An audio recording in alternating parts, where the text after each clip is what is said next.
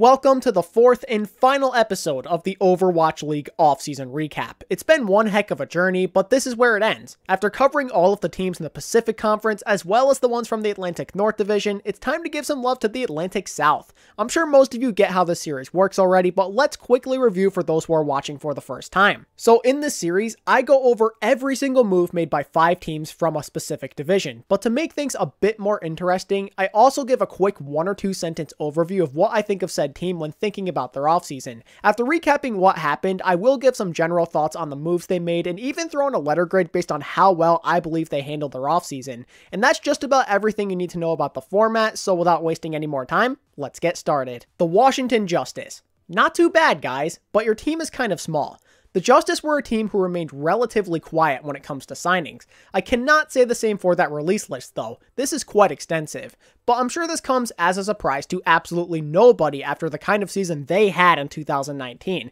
There were some major issues that needed to be worked out, and the Justice wasted no time. When looking at their coaching staff, it was obvious they were doing a poor job. Because they were horrible for 3/4 of the year, the entire coaching staff got kicked. I'm talking everyone. Head coach Wizard Young, gone.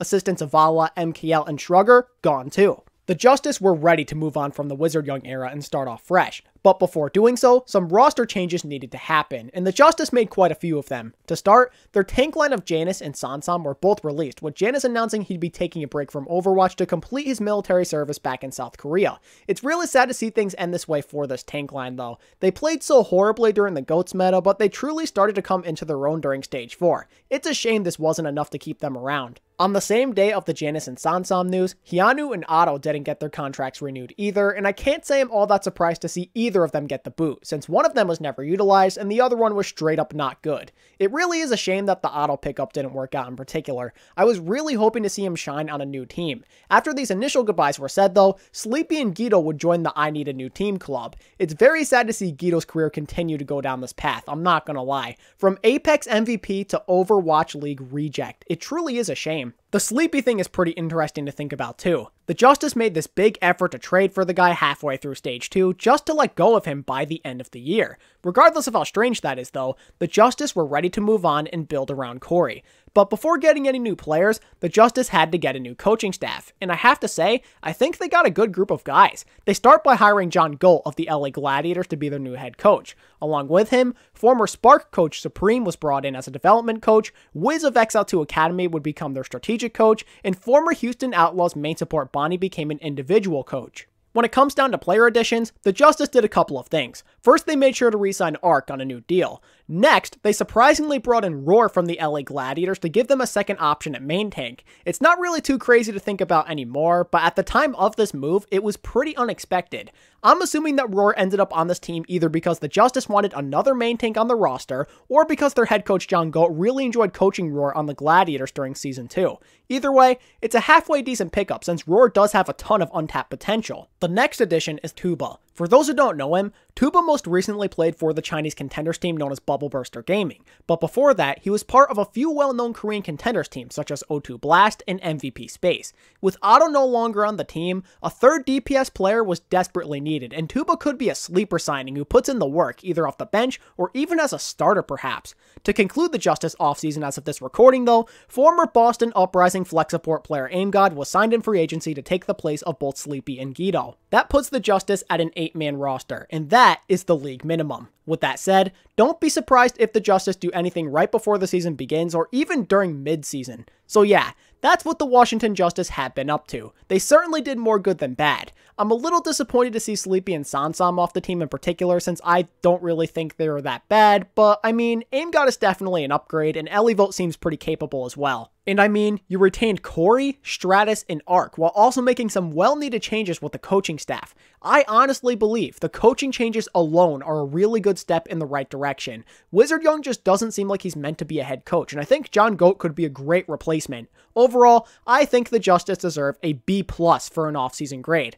This team seems like they're in a much better position compared to last year, but I still do have a few concerns. For one, a roster this small seems like it could end up being a mistake. It's true the Justice don't have to travel nearly as much as other teams, but having backups on hand are good to have since you never know what could happen in life. Also, I'm not entirely convinced their tank line will be good yet. Roar, Lulsic, and Elivolt have a ton to prove before I'm confident in them. I pray everybody on this roster have no issues and can hold their own. I hate to see this team have to purely depend on Corey to carry them to relevance. The Houston Outlaws. Okay, now this is a team I can get behind. After failing to make the end of season playoffs for a second year in a row, Houston knew they had to go all out during the offseason to try and avoid the same fate in year 3. And now that their org had new ownership and money to spend, it was time to make a serious splash. Let's see what happened with their coaching staff first. So, first off, the Outlaws parted ways with head coach Tyrong and his assistant Hyunwoo. To bolster their coaching staff, some big changes were made. For their head coach, the Outlaws signed Harsha.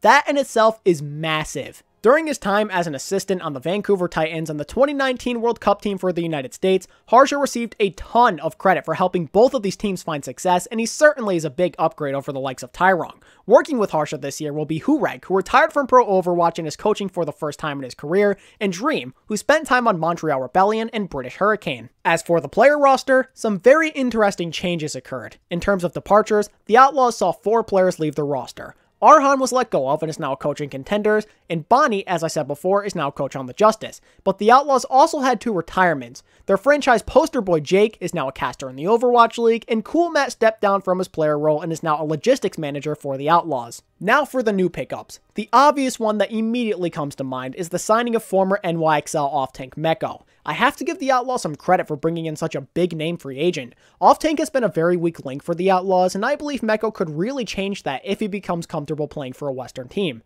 Funny story about the Meko signing though. According to Flame while he was on Golden Boy's podcast, he wasn't even on Houston's radar to begin with. They assumed that Meko wasn't interested in playing for a Western team. Instead, Meko's agent approached the Outlaws on their Facebook page asking to get into contact. It would seem Meko had strong interest in playing for a Western team right from the start. Getting back on topic though, the Outlaws weren't quite done with adding Korean players to this primarily Western roster after Meko, and they did so by making huge strides with their support line with the addition of both Jexay and Repel. And I for one believe these pickups will be very beneficial. More on that in just a few moments though, because the Outlaws also made some stuff happen at DPS. In a surprising turn of events, the Outlaws secured a deal with Hydration to replace the hole left by Jake. Then they also got some extra reinforcement at the flex DPS position by trading with Boston for Blase. And that's pretty much what the Outlaws have been up to. They addressed a majority of the issues I wanted them to look at. The Meko, Repel, and Jexay signings in particular are so huge. Meko is miles better than Cool Matt or Spree ever were, and both Repel and Jexay give the Outlaws some needed options for their support line. I have always wanted Houston to give Rocket some competition for ages. He's had a lot of moments in his career where he seems like a weak link to the rest of the team, but now that might not be a problem anymore. For one, you can straight up play Repel over him, who is a relatively good player. I know he kind of just stood in the shadow of Twilight last year, but trust me when I say he'll at least be a decent player. And even if Raucus is still the starter, it likely means that he worked extra hard to improve and make sure Repel didn't take his spot in the starting lineup. It feels like a win-win situation if you're an Outlaws fan. As for the Jexay move, I'm expecting him to be the starter right from day one unless his English is really bad. Boink, in my opinion, is a bottom tier main support, and having him as your only option would not have been pretty. Jexay has a higher skill level, and he is a vocal player with that good leadership quality you're looking for. This team screams improvement on paper. I'm extremely happy with the offseason for the Outlaws, so my offseason grade for them will be an A-. The Outlaws did so much to impress me. Everything from the coaching to the player selection was all very well executed. However, I don't feel they deserve a higher grade for a few reasons. For one, they still don't have another main tank. Don't get me wrong. Muma is decent, but there certainly are better options. Even just having a backup on hand would have been nice. Also, as much as I love Linkser, I think having a second hit scan player on this roster is a really smart idea. We all know that when Linkser is feeling it, he's practically unstoppable. However, his Overwatch League career has been plagued by inconsistency. He goes through tons of cold streaks. Having a second Widowmaker specialist on hand would make it so you don't have to worry about Linkser if he's going through a cold streak. The Outlaws dropped the ball there if you ask me. Oh, and one other thing, while I like their new players, I'm unsure of how successful Meko, Repel, and Jexay could be on a Western team. They might not be able to play up to their full potential, and that does kind of concern me. Still though, my hat goes off to the Outlaws for taking care of business. A job well done. The Florida Mayhem. Are you guys not trash for once? So the Florida Mayhem were fairly quiet this offseason. They made a handful of moves, but they all came in a relatively short time frame. To start, I wanted to bring up their general manager Bearhand stepping down from the team and being replaced with Ye. Usually I wouldn't address a change at the GM position, but in this scenario, I felt it was necessary as Bearhands has universally been recognized as a terrible executive during the time he spent with Florida, so I tend to believe this is a significant change. Other than management receiving a change, Florida also shook up their team both at the coaching and player positions. For goodbyes, head coach on Red and assistant coach KH1 were let go from the staff side of things. For players, 5 people were relieved of their duties. Those people are Swan, Zephyr, Rain, Hagopun, and DPI. And if I'm going to be honest, none of these players leaving is a surprise. Other than Hago during Stage 4, none of these guys made consistent contributions towards any kind of success this franchise found in Season 2. And the thing with Hagopun is that he was rumored to have been this distraction to the rest of the team. So even if he was skilled, there was no point in keeping him around. As for the other guys, well, they were kind of all just riding the bench anyway, so why bother wasting a contract on them? As far as I'm concerned, Hago was the only guy they let go of who could have been a worthy backup at this point. All in all, I think Florida did well when it comes to getting rid of the pieces that either held them back or were completely useless. And to make up for these cuts, the Mayhem made 4 good signings. The first 2 are their new head coach Kuki and his assistant Dox, who comes from MVP Space. And for those who don't know, Kuki spent time coaching Runaway shortly after he retired from the league. And overall, the team was pretty successful under his guidance. During the 4 months he spent there, Runaway won a season of Korean contenders and even finished top 3 in the 2019 Gauntlet. With his experience as a player and his obvious skill as a coach, I think he might have what it takes to help Florida be a more relevant franchise. But wait, Kuki's not the only product of Runaway joining the Mayhem. He's bringing the DPS player Yaki and the flex support player Gangnam Jim alongside him into the mix. Although these were the only new players signed by the Mayhem as of this moment, there's still 2 good ones nonetheless.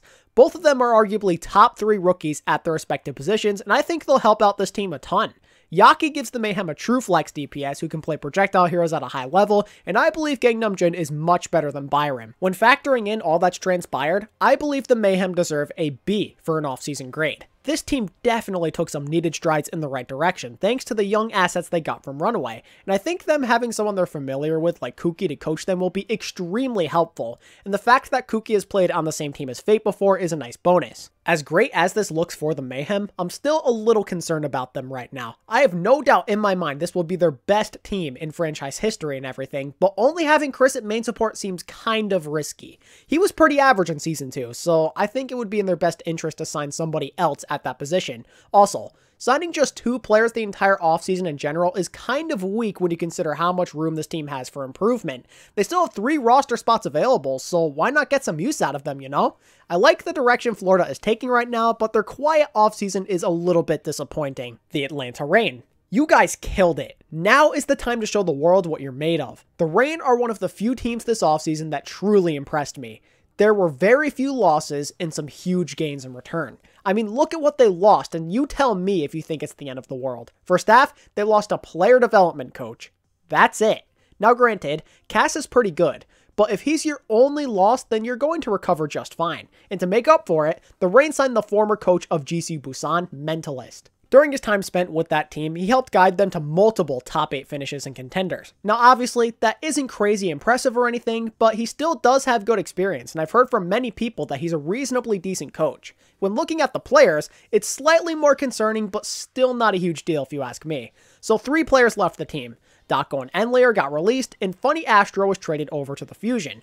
All 3 of these players are talented, yes, but none of them are needed, I feel. I mean, think about it. With Masa on the roster already, it was doubtful that Astro would see playtime anyway. Then with Dako, he was benched in favor of FRD a lot of the time in the second half of 2019. Plus, he was rumored to be toxic anyway, so why hold on to somebody like that? And with Enlayer, he was basically only used on occasion throughout the regular season, so not a ton of use for him either.